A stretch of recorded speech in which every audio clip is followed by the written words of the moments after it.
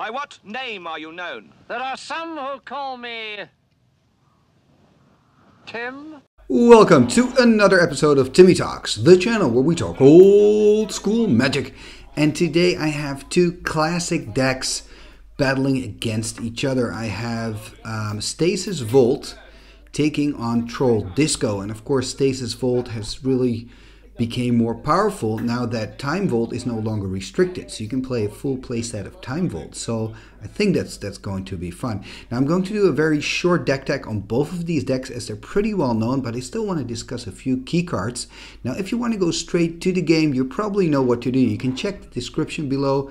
There you will find a timestamp and it'll take you directly to game number 1. As for me, I'm now going to continue with a short deck tech on both of these decks. The first deck that I would like to take a look at is the deck Stasis Vault. So this is a combination of the card Time Vault and Stasis. Now Time Vault used to be restricted, it's no longer restricted. So that means that you can play with 4 of these guys. Now what Time Vault does, it's an artifact for 2. And it says tap to gain an additional turn after the current one. So you can tap it just to get an extra turn. Only for 2 mana. But here's the thing. It comes into play tapped. And if you want to untap it, you have to give your opponent an extra turn. So you're basically giving your opponent a turn and then later in the game you can get it back. Now, since the dawn of time, I should say the start of Magic, people have been combining this card with Twiddle, because Twiddle is this handy little instant that can tap or untap a permanent. So you use Twiddle to untap Time Vault, and then you can tap Time Vault to take an extra turn. So you're basically turning Twiddle into a Time Vault. Now here's the thing when you combine this card with Stasis. When you've played Stasis, Stasis is an enchantment for 1 blue and 1, and it reads players do not get an untap phase, but you have to pay 1 blue during your upkeep or Stasis is destroyed. Because you do not get an untap phase, it's very difficult to get enough mana to keep paying for your Stasis, because every time you tap a source like Mox Sapphire or an island for a blue mana, when it's your turn again, you don't have an untap step, so you don't get any new lands to pay for your Stasis. So at a certain point, you can no longer pay the Stasis, and the Stasis is destroyed. And then you have a really big problem, because the problem is, in your upkeep, the Stasis get destroyed. And before your upkeep, you have your untap step. So you miss your untap step because of Stasis. Then your Stasis is destroyed in the upkeep. And that means that your opponent is the first one to untap with a full hand, having so much resources. So, I mean, then you probably are going to lose or pretty close to losing when you're in that situation. Now, people have been trying to solve that by playing Boomerang, for instance, and other cards. But the fantastic thing about Time Vault is that when you can no longer pay for your Stasis, you can simply say, okay, I'm going to untap my Time Vault now, and you're going to give your opponent an extra turn. Which doesn't matter yet because your Stasis is still active. So you're giving your opponent a worthless turn because he cannot untap his resources. He cannot play his hand out because his lands are tapped. He cannot attack because his creatures are tapped.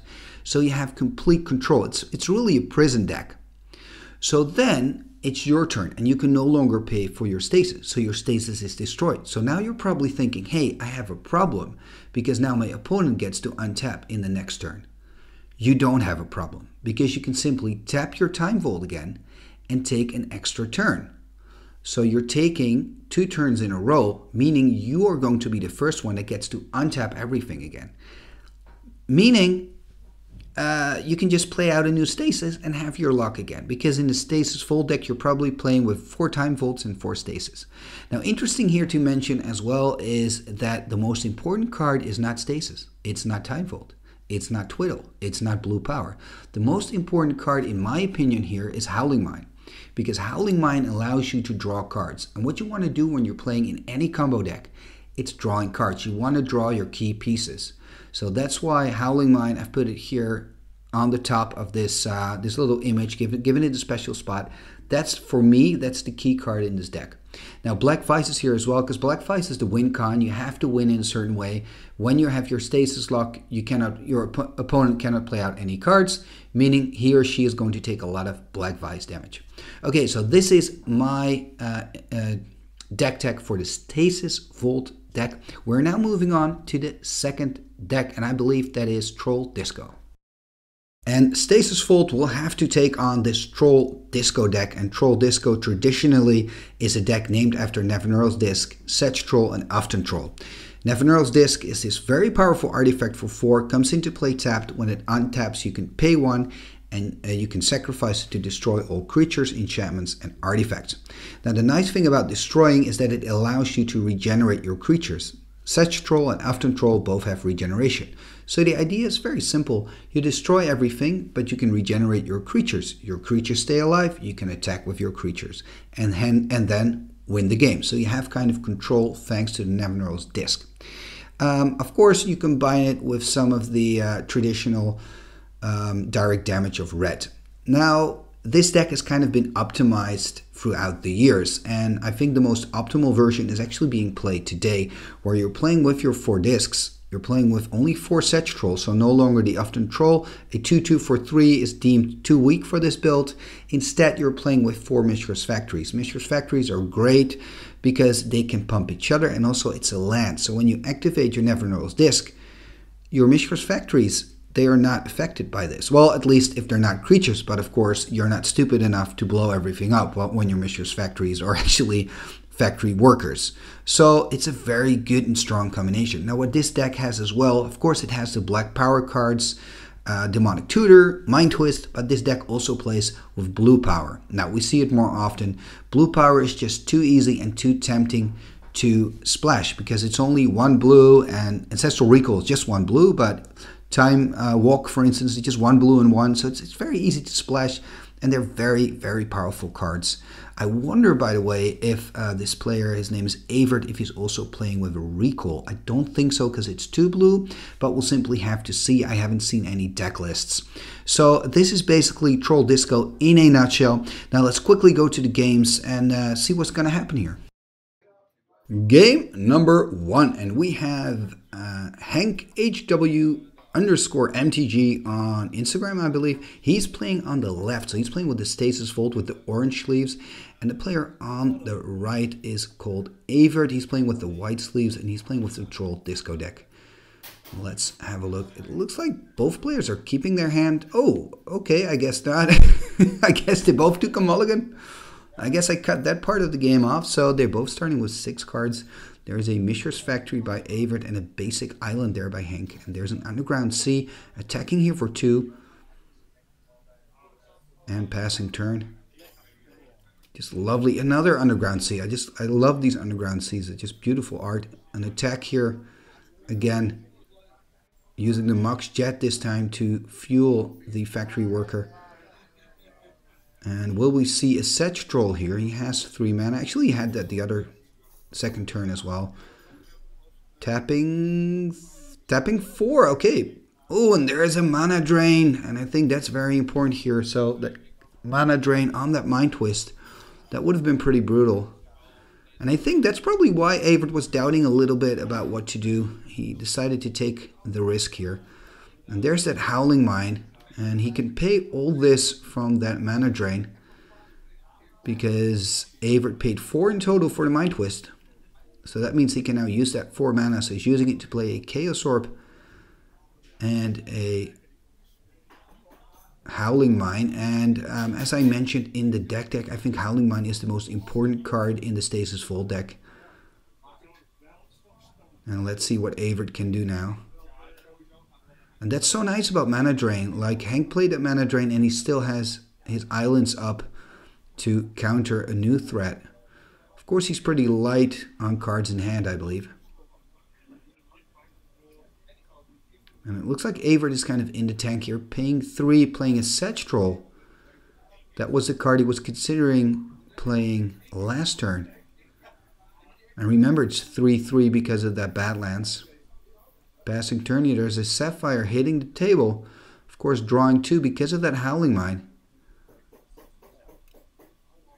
Playing another Howling Mine. And this is going to be tricky as well for both players here, because Avert knows I really have to start attacking before my opponent goes off with his prison combo.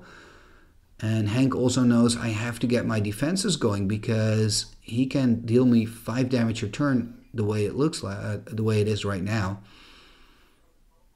Now let's see what he's going to do. Going for 3 here, so not using the other mana, so I'm expecting him to play out something. Paying 2 here. Ooh, playing a Time Walk. There's a counter spell. And maybe this was anticipated because he still has 2 mana open here. Maybe playing a Shatter. No idea if he plays Shatter's main, by the way. And paying 2, and there it is. There's the Shatter. I guessed that right. I was already thinking, I mean, knowing a player like Avert and he sees 2 blue open, he kind of knew, okay, there is a chance here that he's going to counter one of my spells. He's playing a City of Brass, playing a Soul Ring. Ooh, and are we going to see a Stasis here, taking a damage? No, there's a Kismet. So he's still kind of working towards that lock. And now Kismet means that everything that Avert brings into play comes into play tapped. Drawing even an extra card here now because there are 2 Howling Mines in play, meaning both players get to draw 3 cards every turn. Let's see what's going to happen. And, oh yeah, there's that Mishra's Factory, so it comes into play tapped because of the Kismet. And that is already relevant because now Avert cannot use it to pump his factory worker if he chooses to attack. Paying 3, another Sedge Troll. And the other Sedge Troll also comes into play tapped, as Hank pointed out. So he is on 9 and he really needs to play... Ooh, this is interesting. He is playing the Tabernacle at Penrylville. And this is a legendary land that reads all creatures now require an upkeep cost of 1. And if you can't pay for it, it basically it gets destroyed. Now, not a lot of people know that this is called the Tabernacle at Penrylville. Usually it's just called Tabernacle. But I think a card that's so cool kind of deserves me to pronounce the whole name. In the meantime, by the way, Hank has played a Time Twister. So both players are going to draw a completely new hand. And obviously, Hank is looking for a Stasis. If you can play a Stasis now, it would mean that all the creatures, the Sedge Trolls, are going to be destroyed. There is a Time Vault. Does he have a Twiddle, perhaps? And he does not. Ay, ay, ay, ay, ay. So this is going to be tricky. Avert will now have to pay, because of the Tabernacle, so has to pay 2. Because of the upkeep cost, there's also the Black Vice trigger, so taking a little bit of damage here. But I feel that Hank really needed... Yeah, he's going to... This is it. That's exactly 9. Oh, and just bad luck here for Hank. He really just needed or a Twiddle... Or he needed a Stasis, preferably a Stasis, because that would have probably given him the game. So interesting. So both players are now going to their sideboards, and we'll catch them back in game number 2. Game number 2 with Hank, the player of the Stasis Vault deck, on the play. After losing that game, I still think it's kind of bad luck that he couldn't find a single Stasis in that match. I mean, there were so many cards being drawn. And look at that. There's a Mox and there's a quick Howling Mine. And let's see if Hank has some more luck in this matchup. There is a Mox Ruby from Avert. If he can play that 3rd land, maybe he can play a Sedge Troll. And there's a Shatter. I think that's a great decision here. And a Strip Mine, really setting Hank back here. I think it's a really good decision, and that kind of reminds me of this classic play that we used to have. When somebody would play a Howling Mine, you kind of knew, okay, next turn he's going to just get an extra card and play a Disenchant. And that's usually what happened. And here it happens in the form of a Shatter. And look at this. So he's going completely on... Will there be some kind of counterspell? No, there will not. And he's going completely on the land destruction road here. After that Strip Mine, also taking care of that single island. And there's another island here by Hank, and it's not looking good for him here in the second game. Of course, both players are still on 20. Oh, look at that. There's a sinkhole. Oh, and there's really a land destruction package now that Avert is playing. Also a Black Lotus. Oh, and things are really looking bad here for Hank. On 16, second the Lotus. And here he is playing a Nevinyrral's Disc.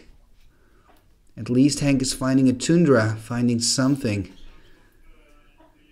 But with his deck, he's so far behind right now. He needs a little miracle.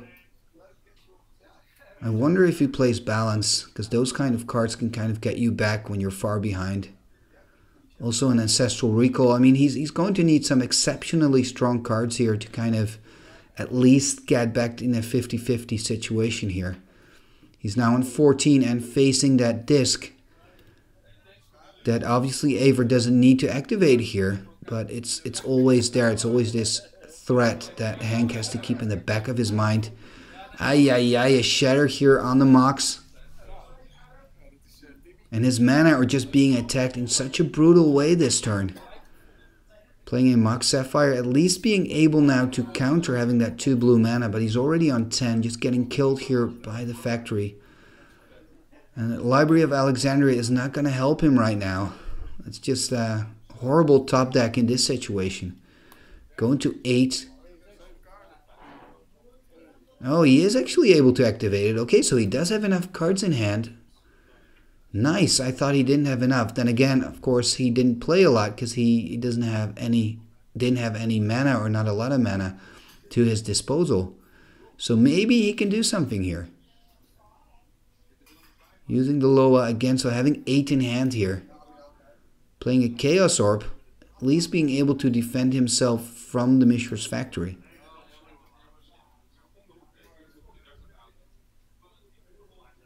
And I guess, well, they're playing casual. It's a friendly match, so I guess he's allowed to change his mind or not. Oh, look at that. There's a Shatter. Oh, and I think this is very decisive here.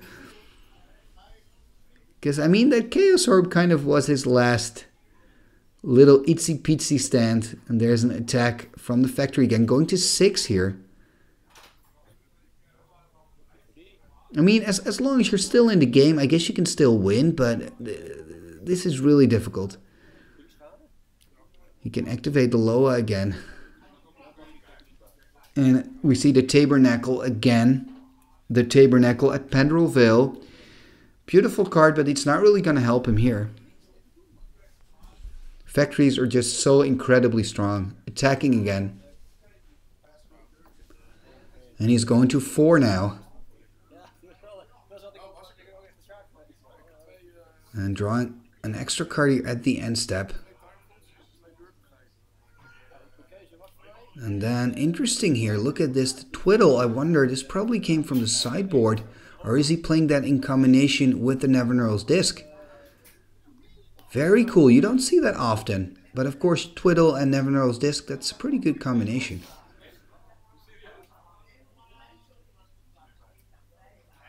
And let's see what Hank can do.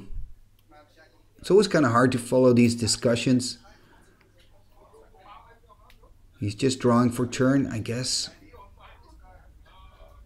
Playing a Black Lotus and a Mox Pearl. I mean, it is beautiful to see the cards in play here, but is it really going to help him?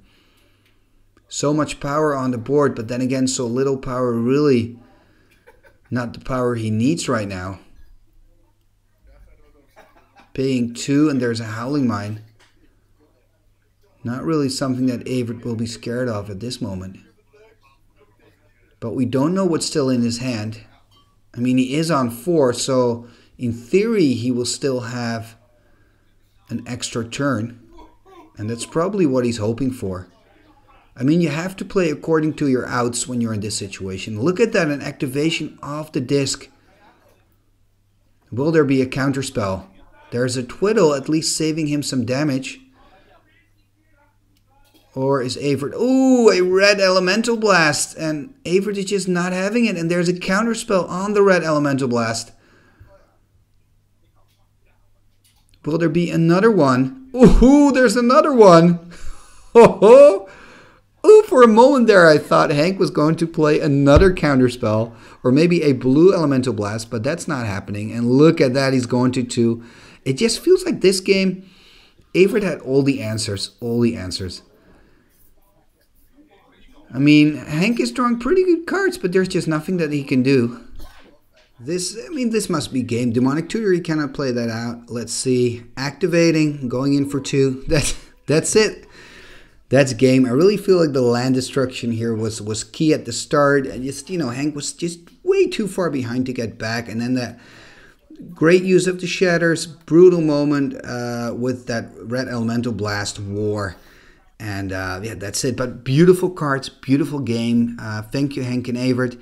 And thank you for watching this episode of Timmy Talks. Don't click away yet, because I have something interesting to show you. Thank you for sticking around, because this is what I wanted to show you. Timmy Talks has now reached Patreon. So I have my very own Patreon page. How exciting is that? I'm really happy. If you want to, you can now support the show financially. And you can do so starting with just $1. So you can enroll as an apprentice here, $1, and I have 3 tiers in total. So you can be an apprentice wizard, a protocol sorcerer, or a pirate ship. So for $1, $2, or $5. And I'm really happy that I already have 9 patrons. In a moment, I will show you who those patrons are. So thank you very much, patrons, so far for supporting me. And if you're interested or curious, please take a moment to visit my Patreon page at patreon.com/Timmy Talks, and you can have a look at my site and you can kind of see what you can expect when you become a member of a specific tier, and also you can see what I would like to spend the money on. And I can tell you that all the money is going to improving the channel and making even better content. So thank you for your time, and for now, let's take a look at the credits and see who my patrons are. And here they are, the first patrons of Timmy Talks.